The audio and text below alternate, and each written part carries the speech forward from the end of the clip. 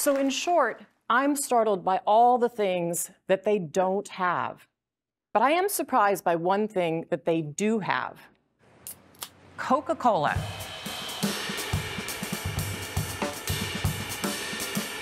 Coke's success kind of stops and makes you wonder, how is it that they can get Coke to these far-flung places? And if they can do that, why can't governments and NGOs do the same thing? And I'm not the first person to ask this question. Through Project Last Mile, we have risen to the challenge of finding innovative ways for the private sector to contribute to building resilient health systems.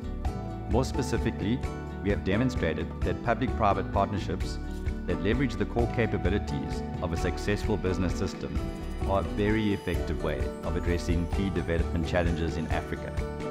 These types of partnerships can be scaled up and they can be replicated. Just as with any beverage, one must begin by creating demand for a commodity or service, which we refer to as strategic marketing. Then, it's crucial to ensure that the commodity or service is available where it's needed, a concept we broadly refer to as route to market. As our project work has evolved, we have discovered an additional capability from the beverage industry that is also highly relevant for health systems, namely cold chain management. Since the first pilot in 2009, Project Last Mile has transformed into a leading public-private partnership for health, translating innovations, best practices, and expertise from the private sector to strengthen Africa's health systems. We have adapted and evolved over the years, with a significant milestone being the formalization of a long-term commitment, Project Last Mile, by an incredible set of partners in 2014.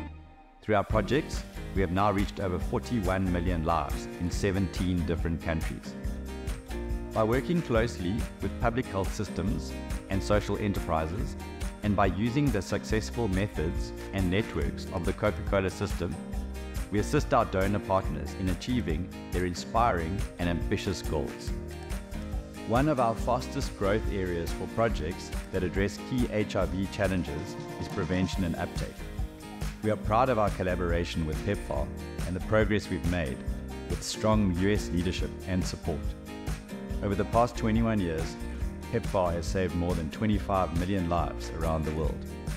Partnerships with the private sector play a key role.